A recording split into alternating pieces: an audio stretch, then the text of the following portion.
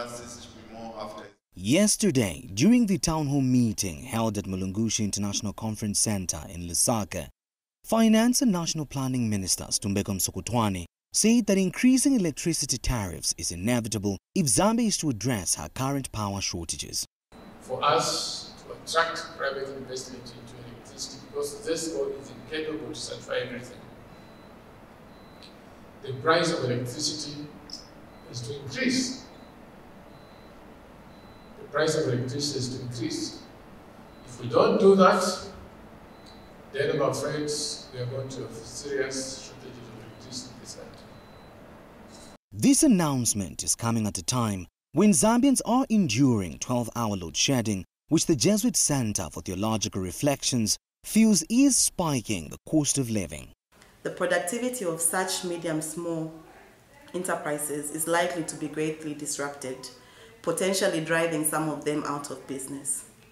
To that end, the JCTR is concerned about the consequences to low-income households whose income may be reduced as a result of disrupted productivity, further limiting their ability to protect themselves from the high cost of living.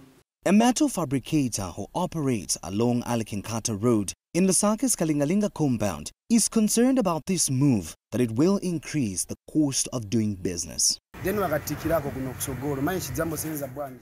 If they increase electricity tariffs, it will be difficult to make ends meet as business is already slow. It will also be difficult for us to give discounts which most people ask for. Lovemo Banda adds that he will have no choice but to increase prices of his merchandise.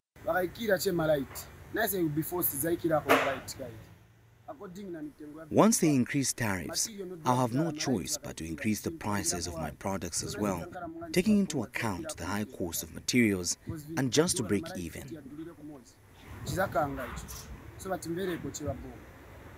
The intention to increase electricity tariffs may be justifiable, but government has a task to ensure that the impact will be mitigated, as Zambians are already dealing with the high cost of living. For Diamond News, Wenson Mavoro.